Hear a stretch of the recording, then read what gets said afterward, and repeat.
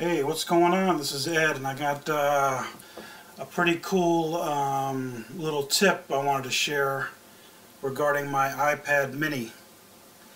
And I just discovered that you can view your mini on your computer screen, or maybe on a projector if you're in front of a large group. But I think it's really cool, and you can also record your screen. So what you do is first open up QuickTime Player, and I believe this may only work in Yosemite, but let's see here. You go to File, New Movie Recording. Now I'm going to see me there. Now you'll see a little down arrow next to the record button. You click on that,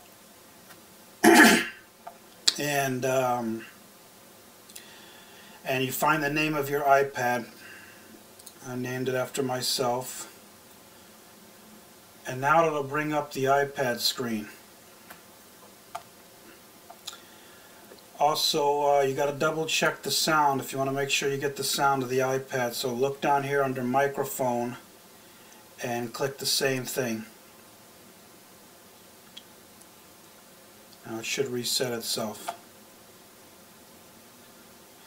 Alright, there we go. And as you can see, as I'm moving it around,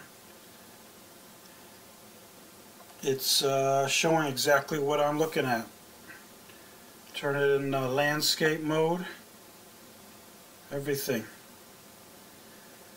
And you know, use all your apps, and I can record this right on the computer too. So if I want a copy of what I'm doing on my iPad,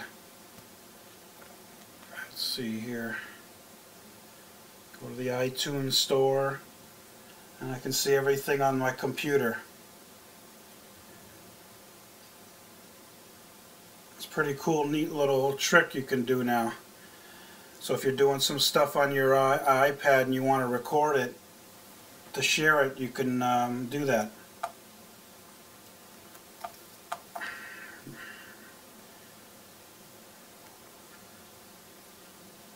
You just got to plug it in with the white cord that comes with the iPad into your computer, the USB port, and it should work.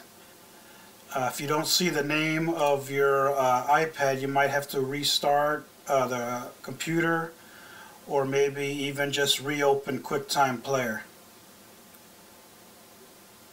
And that's it. Try it out and see how it works.